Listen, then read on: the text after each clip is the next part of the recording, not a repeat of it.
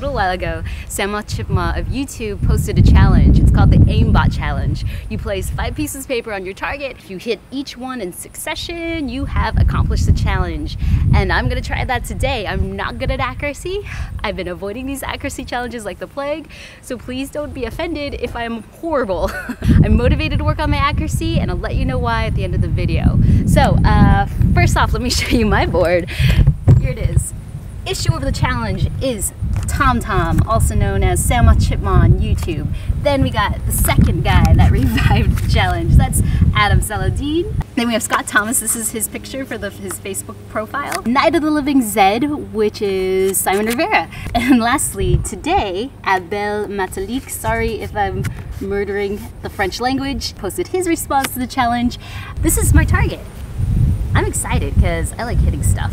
The knives I'm working with today, just so you know, is Crescent SlimJims, Flying Steels, East Winds, and lastly, oh, I got the right one, Zuccotti's DS.10s or DS.X. So let's get started.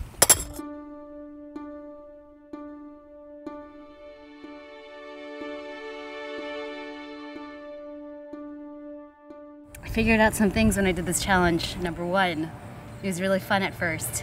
Oh, got his nose! I got his nose again! Number 2, then I started sucking, and that got me mad. God darn it. Oh, I'm getting mad. Number 3, I started picturing Scott Thomas because he's so calm and collected. And I started doing that. I was focusing. I was like, dude, I got this.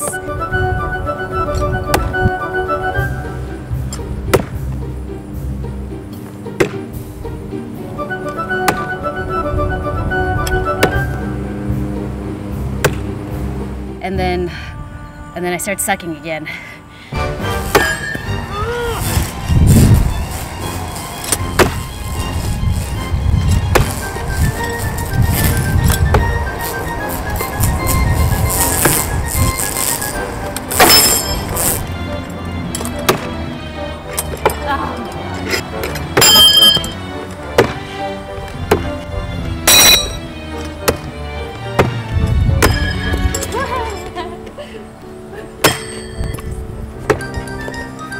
What I'm discovering is that I'm getting sick of this. My arm is tired, my hand is crimping up, I hate standing still, and I don't have the patience. I don't have the patience. I don't have the patience to practice like this.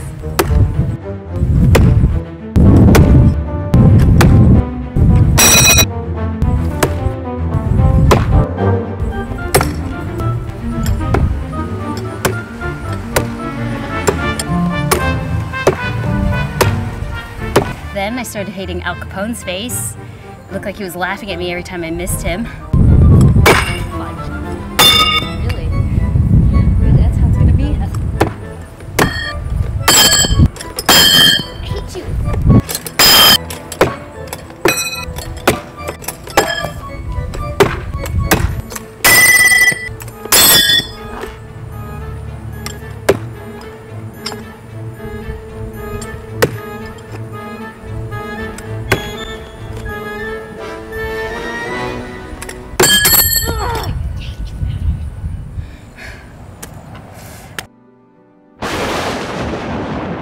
Yeah, I really did not like this. I really need to work on accuracy. I think this is the best I could do. There was some good rounds.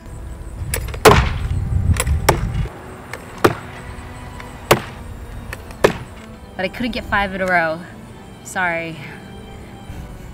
Failure again. I promised Andy Fisher that I would do his burpee challenge. We talked about it. I said I'd do it. I'm gonna do it. Unfortunately, he made one of the requirements a 15 centimeter square, and if you miss that 15 centimeter square, you got a 30 burpee penalty. And potentially, if you miss all knives in that 15 centimeter square, you could end up doing 120 burpees. And I don't want to do that. I want to do 30 burpees. Instead of being like most of us where we kind of just dip our toes in the water, we feel out knife throwing. He went all in. He took a cliff dive off into knife throwing. He has a 1,000-day challenge in which he wants to be one of the best competitive knife throwers out there.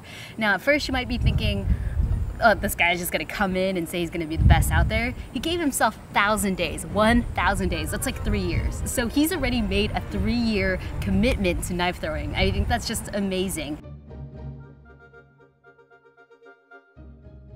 He set up a website showing all of his experience, and he's also set up a podcast. And the podcast is a means to interview other knife throwers so we can get to know all those knife throwers you heard of, like Mike Gross and TJ Cuenca and the Thronin and other people. And me, he interviewed me.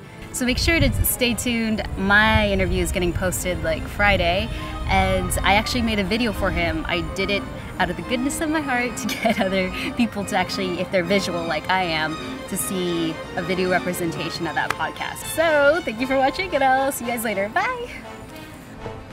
Take a target and you map out a 15 centimetre square. So 15 centimetres in each direction.